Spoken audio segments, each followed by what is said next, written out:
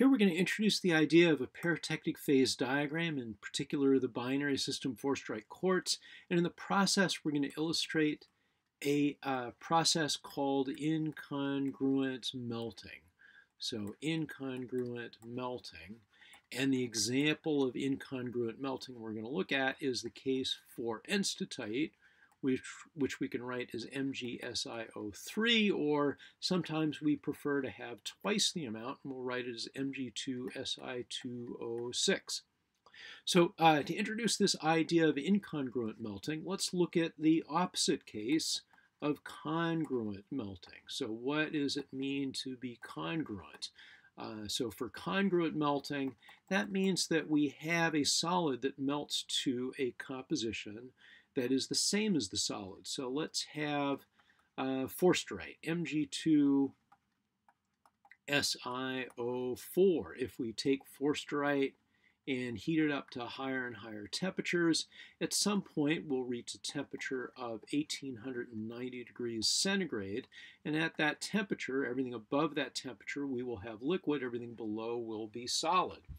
So this is a case of congruent melting. It's a very sharp melting point because we have a pure substance, forsterite, and at 1890, if we have a solid, when that solid hits that point, we can continue to add heat, but any heat that we add, any heat that's added to the system, will only go into breaking up the solid and converting it to a liquid, not to increasing the temperature. So the temperature will remain fixed until all of the solid is consumed, and when it is, then we will have liquid.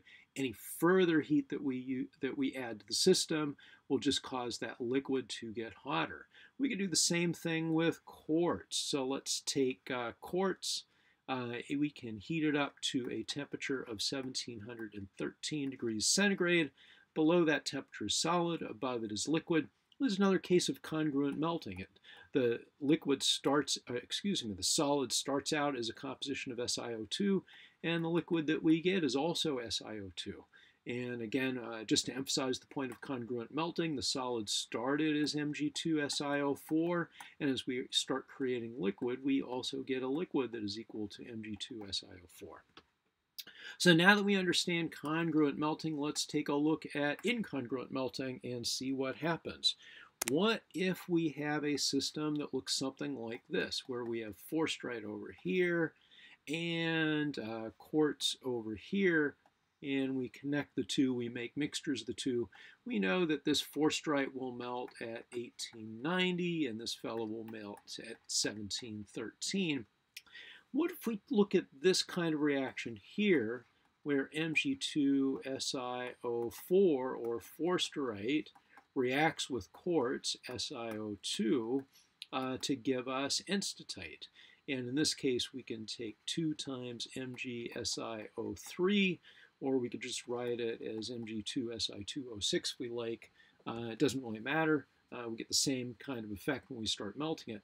So how about this fellow here, enstatite? So enstatite is the sum of 1 mole of forsterite and 1 mole of quartz.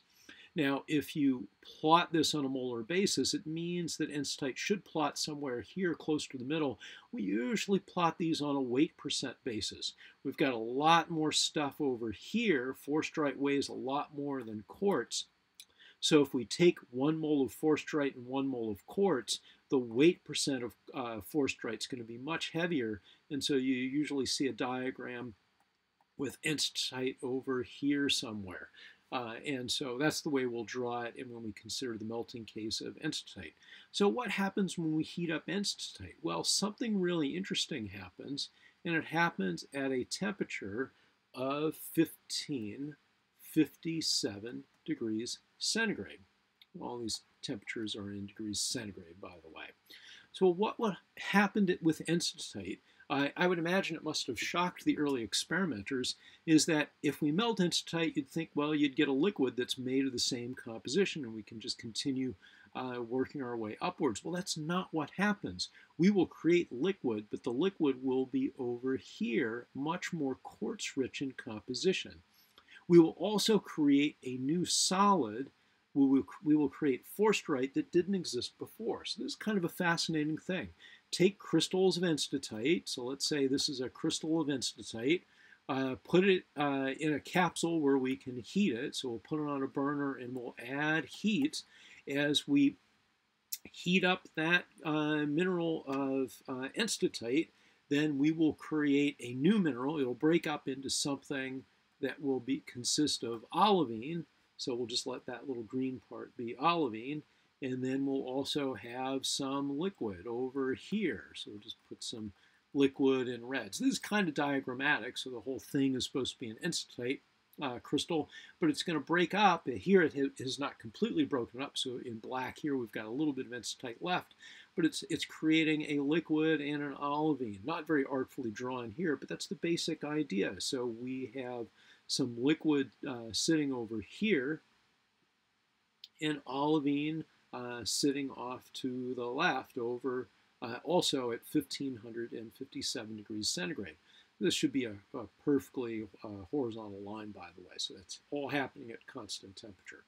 So this enstatite will be heated up, and as it heats up, it's going to break up into this liquid and crystalline parts, and as it does so, it'll sit there as we add heat to the system. So we'll take heat and increase the heat into the system. The temperature will remain fixed until all of the enstatite is gone. When all of the enstatite is gone, we now have these new crystals of forsterite that we created as a part of this melting process, and these silica-rich liquids here. Now these liquids, they're more silica-rich. They are not made of quartz. It's not SiO2. It's a liquid composition that's really a mixture of quartz and this stuff over here. So it's not enstatite, it's not quartz, it's not forsterite. It's something that has a composition between enstatite and quartz. But then we've got some olivine as well. So if we want a complete melting, we have to increase the temperature further. And so we will have a curve that'll connect. Let's see if we can do it. Not too bad. That should be a nice smooth curve. That's about the best I can do with this pen. But we will increase the temperature until we reach this temperature here. What's happening as we increase the temperature further? Well, everything above this curve is liquid. Everything below that liquidous curve here is going to be a mixture of forsterite plus liquid. And so what we're doing is we're going to melt this forsterite here, and that forsterite that's melting, those liquids are going to be absorbed by this liquid here. So this liquid will become more and more forsterite rich. And once that liquid finally reaches the bulk composition of enstatite, that's the point at which the last little bit of forsterite crystals that we created will now be consumed. And now that bulk composition matches our enstatite. We now have a liquid that looks exactly like enstatite. We started out with a liquid that had this composition here. We started with a crystal that had this composition here. Now we have a liquid that has this composition, but the path we took to get there was not direct. So this is an example of incongruent melting. We'll just abbreviate that incongruent with INC. The path we took to get there gave us an initial liquid and a whole suite of liquids along that path that were very different from this initial bulk composition. And it gave us some solids over here that are also very different from that bulk composition.